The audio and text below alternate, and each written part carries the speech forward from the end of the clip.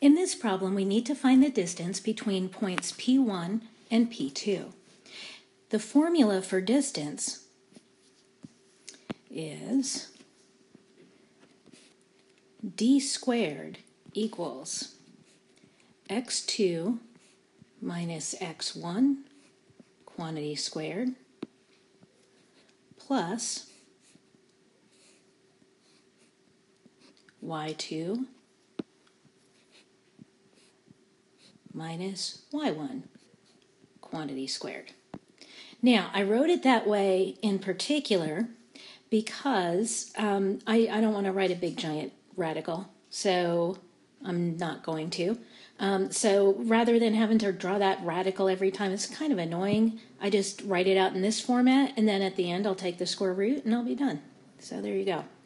All right, so d squared is then, for this particular problem, and I'll take my first x value, 2 times the square root of 3, minus the second x value, which is negative square root of 3, and then I'll square that result. Plus, and now I'll do the same thing with the y values. So I'll subtract those. So we have square root of 5 minus square root of 5, quantity squared. But you can see that's going to turn into 0, so that's pretty straightforward.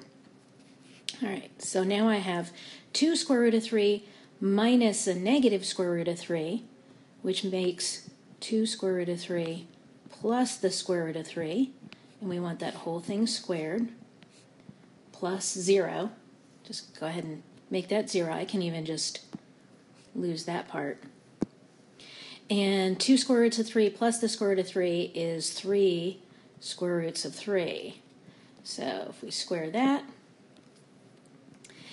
and we distribute that square, so it's 3 squared times the square root of 3 squared, which turns into 9 times 3, which is 27. And that was d squared. That was our distance squared. So what I'm going to do then is I'm going to say, so then d squared equals 27. So take the square root of both sides. If I was paying attention to what I was doing, I would have just stopped and gotten 3 square roots of 3 there, right?